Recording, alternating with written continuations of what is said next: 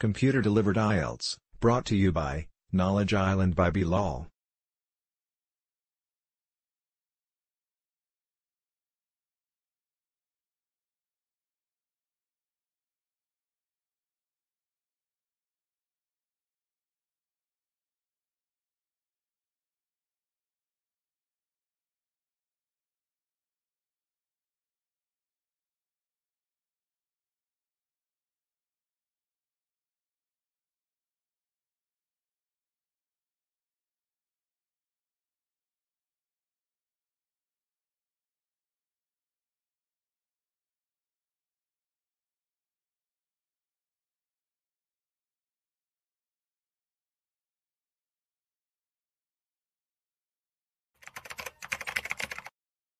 Before we continue, please subscribe to our channel, and press the bell icon to get more updates.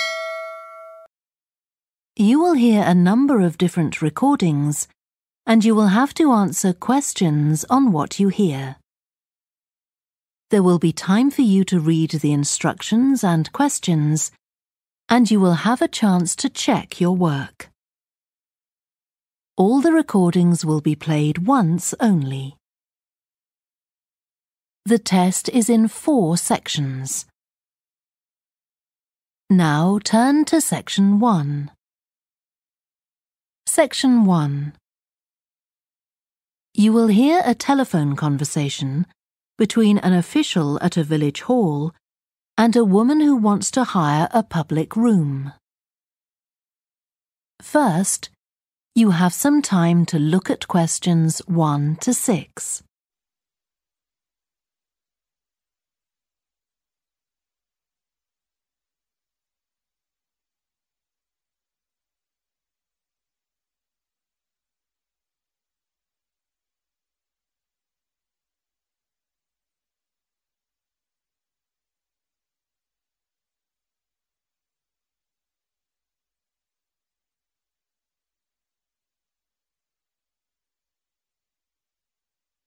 Now we shall begin.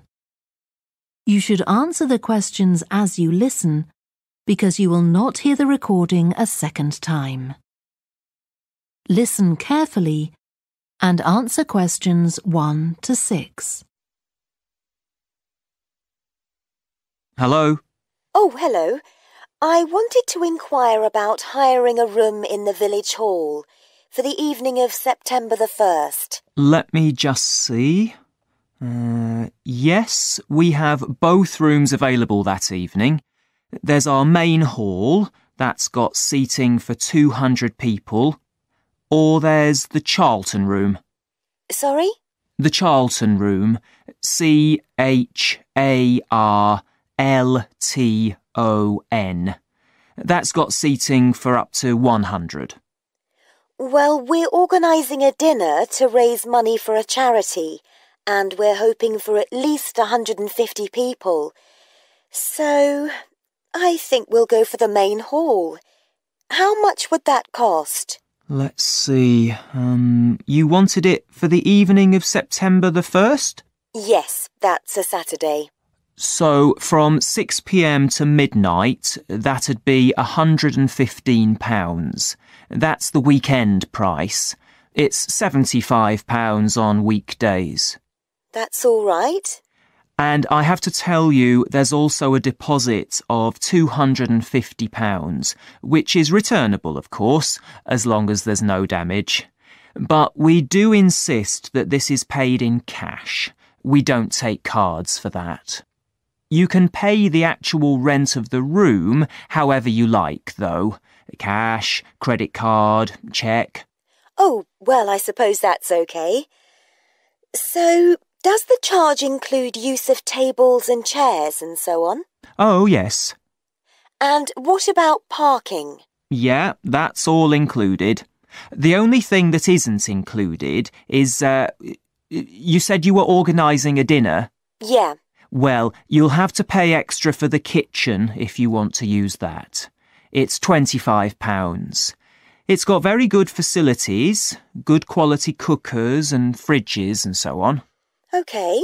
Well, I suppose that's all right. We can cover the cost in our entry charges. Right, so I'll make a note of that. Now, there are just one or two things you need to think about before the event. For example, you'll have to see about getting a licence if you're planning to have any music during the meal. Oh, really? It's quite straightforward. I'll give you the details later on. And about a week or 10 days before your event, you'll need to contact the caretaker, that's Mr. Evans, to make the arrangements for entry. He'll sort that out with you. And do I give him the payment as well? No, you do that directly with me. Before you hear the rest of the conversation, you have some time to look at questions 7 to 10.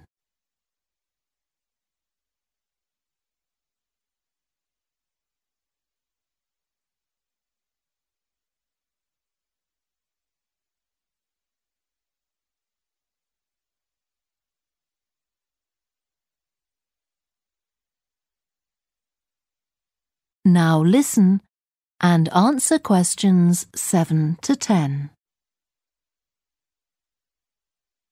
Right. Now, is there anything I need to know about what happens during the event? Well, as you'll be aware, of course, the building is no smoking throughout. Of course. Now, are you having a band? Yes.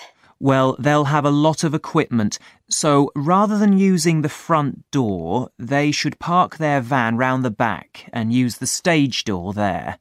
You can open that from inside, but don't forget to lock it at the end. OK.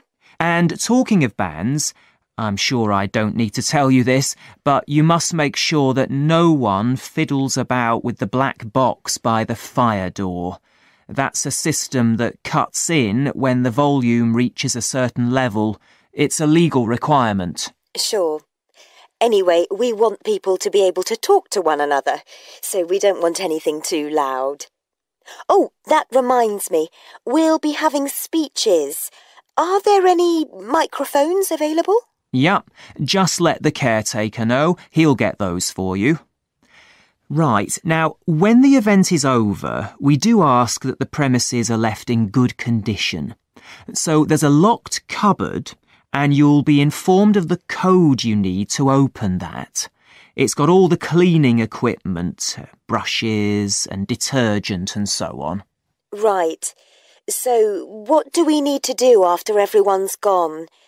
Sweep the floors, I suppose? Well, actually, they have to be washed, not just swept. Then you'll be provided with black plastic bags, so all the rubbish must be collected up and left outside the door. Of course. We'll make sure everything's left tidy. Oh, and I forgot to ask. I presume we can have decorations in the room? Yes, but you must take them down afterwards. Sure. And the chairs and tables should be stacked up neatly at the back of the room. I'll make sure I've got a few people to help me. That is the end of section 1. You now have half a minute to check your answers.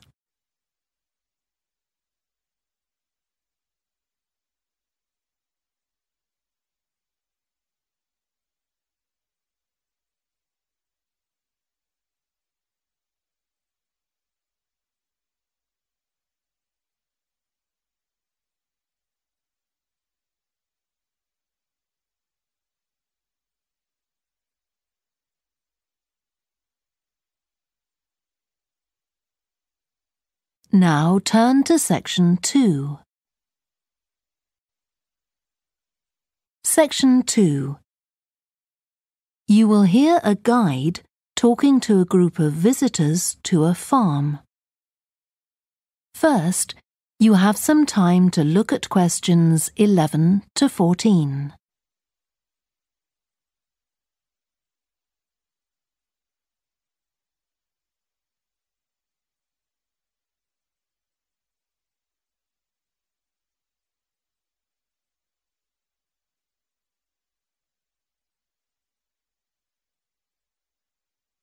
Listen carefully and answer questions 11 to 14. Welcome to the Fiddy Working Heritage Farm. This open-air museum gives you the experience of agriculture and rural life in the English countryside at the end of the 19th century. So you'll see a typical farm of that period, and like me, all the staff are dressed in clothes of that time. I must give you some advice and safety tips before we go any further. As it's a working farm, please don't frighten or injure the animals. We have a lot here, and many of them are breeds that are now quite rare. And do stay at a safe distance from the tools. Some of them have sharp points, which can be pretty dangerous, so please don't touch them. We don't want any accidents, do we? The ground is very uneven, and you might slip if you're wearing sandals, so I'm glad to see you're all wearing shoes. We always advise people to do that. Now, children of all ages are very welcome here, and usually even very young children love the ducks and lambs, so do bring them along next time you come. I don't think any of you have brought dogs with you, but in case you have, I'm afraid they'll have to stay in the car park unless they're guide dogs. I'm sure you'll understand that they could cause a lot of problems on a farm. Before you hear the rest of the talk, you have some time to look at questions 15 to 20.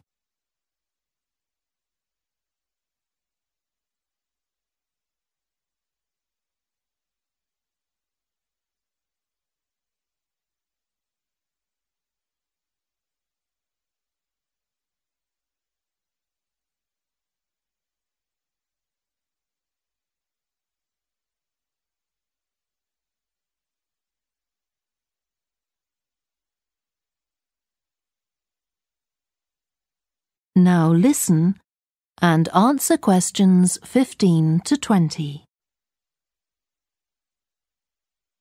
Now let me give you some idea of the layout of the farm. The building where you bought your tickets is the new barn immediately to your right, and we're now at the beginning of the main path to the farmland, and of course the car park is on your left. The scarecrow you can see in the car park in the corner beside the main path is a traditional figure for keeping the birds away from crops. But our scarecrow is a permanent sculpture. It's taller than a human being, so you can see it from quite a distance. If you look ahead of you, you'll see a maze. It's opposite the new barn, beside the side path that branches off to the right, just over there. The maze is made out of hedges which are too tall for young children to see over them, but it's quite small, so you can't get lost in it. Now, can you see the bridge crossing the fish pool further up the main path? If you want to go to the cafe, go towards the bridge and turn right just before it. Walk along the side path and the cafe's on the first bend you come to. The building was originally the schoolhouse, and it's well over 100 years old. As you may know, we run skills workshops here, where you can learn traditional crafts like woodwork and basket making. You can see examples of the work and talk to someone about the courses in the Black Barn. If you take the side path to the right, here, just by the new barn, you'll come to the Black Barn, just where the path first bends. Now, I mustn't forget to tell you about picnicking, as I can see some of you have brought your lunch with you. You can picnic in the field, though do clear up behind you, of course. Or if you'd prefer a covered picnic area, there's one near the farmyard, just after you cross the bridge. There's a covered picnic spot on the right. And the last thing to mention is Fiddy House itself. From here you can cross the bridge, then walk along the footpath through the field to the left of the farmyard.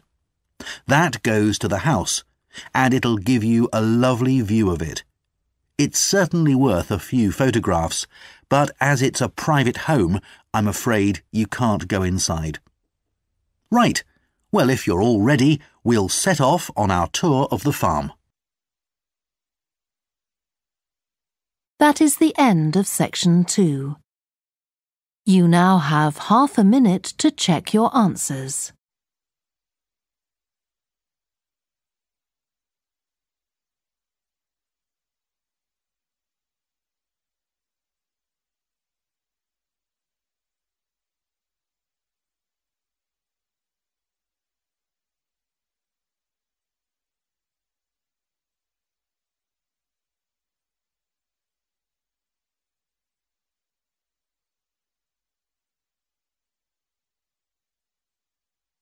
Now turn to section 3. Section 3. You will hear two psychology students called Lisa and Greg discussing a project they have to do. First, you have some time to look at questions 21 to 27.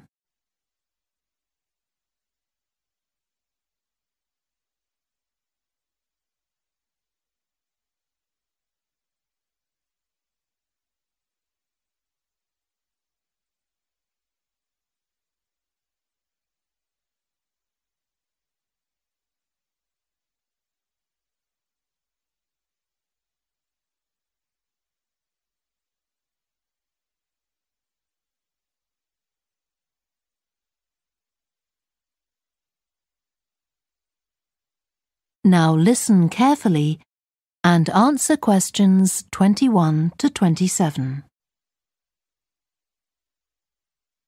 OK, Greg, so I finally managed to read the article you mentioned, the one about the study on gender in physics. About the study of college students done by Akira Miyake and his team.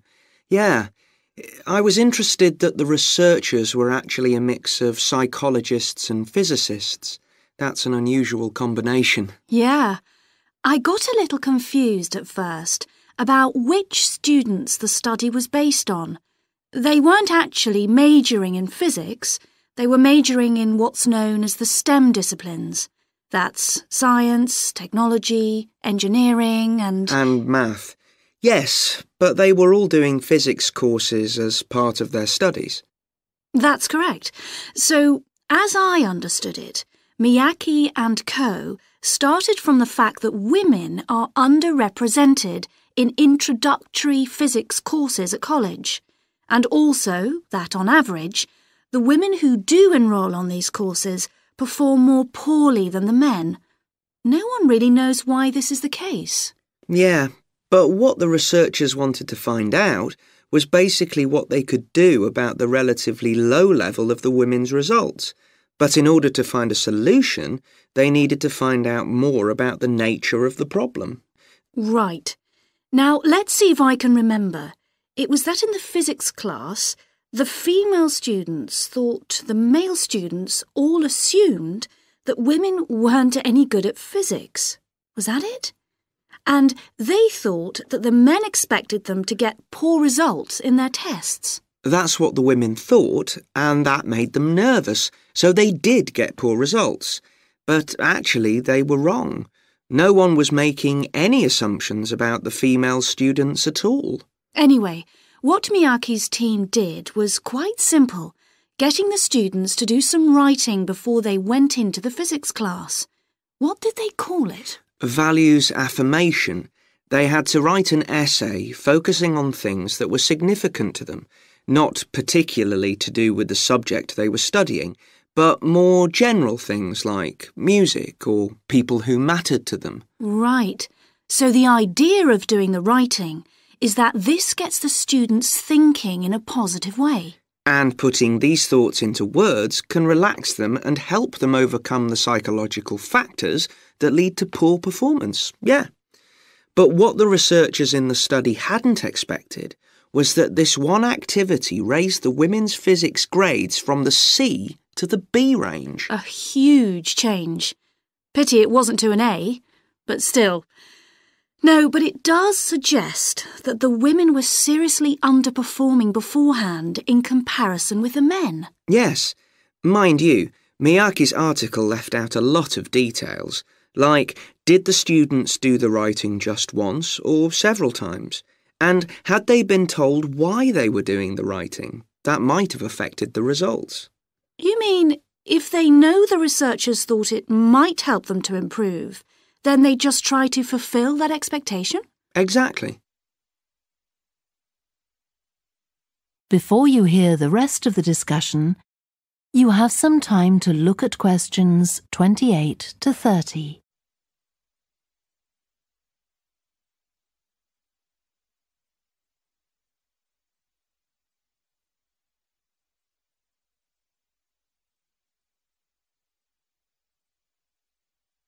Now listen and answer questions 28 to 30. So anyway, I thought for our project we could do a similar study, but investigate whether it really was the writing activity that had that result. OK, so we could ask them to do a writing task about something completely different, something more factual, like a general knowledge topic. Maybe. Or we could have half the students doing a writing task and half doing something else, like an oral task. Or even half do the same writing task as in the original research and half do a factual writing task. Then we'd see if it really is the topic that made the difference or something else. That's it. Good. So, at our meeting with the supervisor on Monday, we can tell him we've decided on our project. We should have our aims ready by then.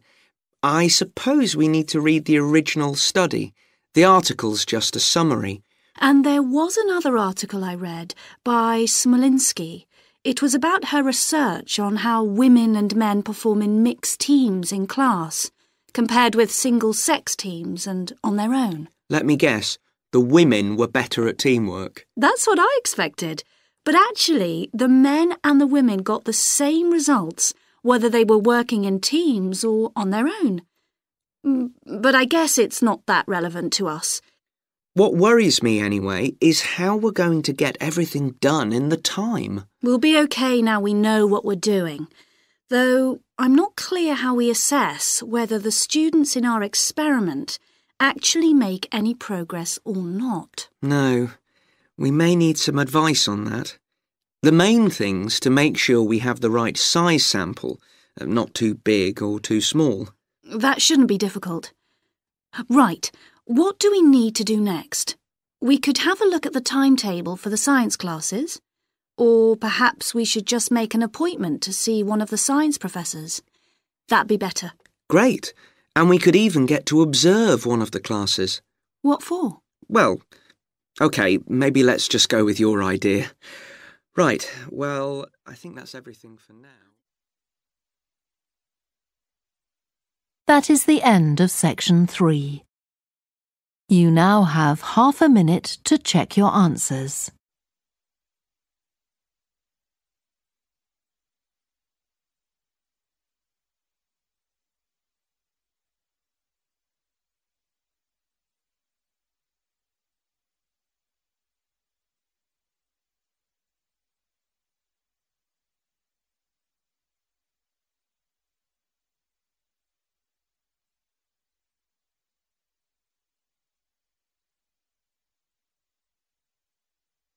Now turn to section 4. Section 4. You will hear part of a student presentation about the variety of different species that live in the world's oceans. First, you have some time to look at questions 31 to 40.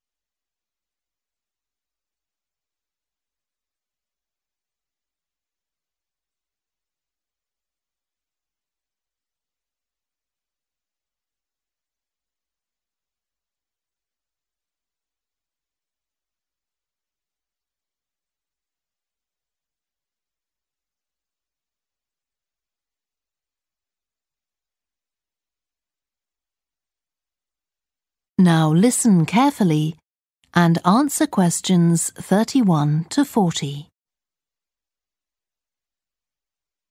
I've been looking at ocean biodiversity. That's the diversity of species that live in the world's oceans.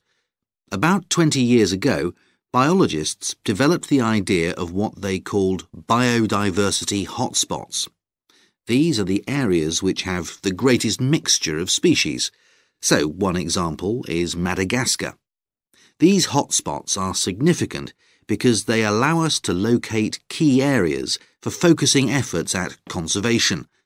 Biologists can identify hotspots on land fairly easily, but until recently, very little was known about species distribution and diversity in the oceans, and no one even knew if hotspots existed there. Then a Canadian biologist called Boris Worm did some research in 2005 on data on ocean species that he got from the fishing industry. Worm located 5 hotspots for large ocean predators, like sharks, and looked at what they had in common. The main thing he'd expected to find was that they had very high concentrations of food, but to his surprise, that was only true for 4 of the hotspots. The remaining hotspot was quite badly off in that regard. But what he did find was that in all cases, the water at the surface of the ocean had relatively high temperatures, even when it was cool at greater depths. So, this seemed to be a factor in supporting a diverse range of these large predators. However, this wasn't enough on its own, because he also found that the water needed to have enough oxygen in it. So these 2 factors seemed necessary to support the high metabolic rate of these large fish. A couple of years later, in 2007, a researcher called Lisa Balance, who was working in California, also started looking for ocean hotspots, but not for fish. What she was interested in was marine mammals, things like seals. And she found 3 places in the oceans which were hotspots, and what these had in common was that these hotspots were all located at boundaries between ocean currents. And this seems to be the sort of place that has lots of the plankton that some of these species feed on. So now people who want to protect the species that are endangered need to get as much information as possible. For example, there's an international project called the Census of Marine Life. They've been surveying oceans all over the world, including the Arctic. One thing they found there, which stunned other researchers, was that there were large numbers of species which live below the ice, sometimes under a layer up to 20 meters thick. Some of these species had never been seen before. They've even found species of octopus living in these conditions. And other scientists working on the same project but researching very different habitats on the ocean floor have found large numbers of species congregating around volcanoes, attracted to them by the warmth and nutrients there.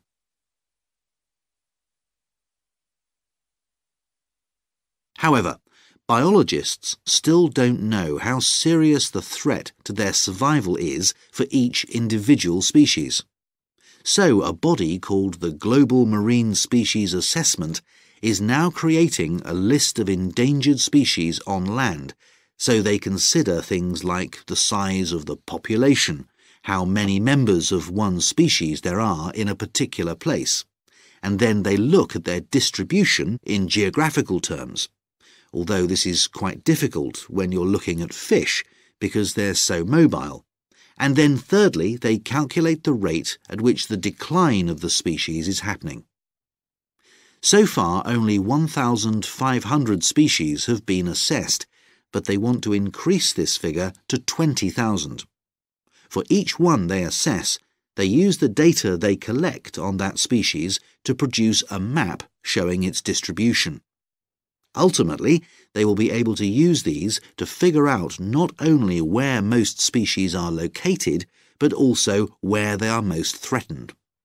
So, finally, what can be done to retain the diversity of species in the world's oceans? Firstly, we need to set up more reserves in our oceans, places where marine species are protected. We have some, but not enough. In addition, to preserve species such as leatherback turtles, which live out in the high seas but have their nesting sites on the American coast, we need to create corridors for migration, so they can get from one area to another safely. As well as this, action needs to be taken to lower the levels of fishing quotas to prevent overfishing of endangered species. And finally, there's the problem of bycatch. This refers to the catching of unwanted fish by fishing boats. They're returned to the sea, but they're often dead or dying. If these commercial fishing boats used equipment which was more selective so that only the fish wanted for consumption were caught, this problem could be overcome. OK, so does anyone have any questions about... That is the end of section 4. You now have half a minute to check your answers.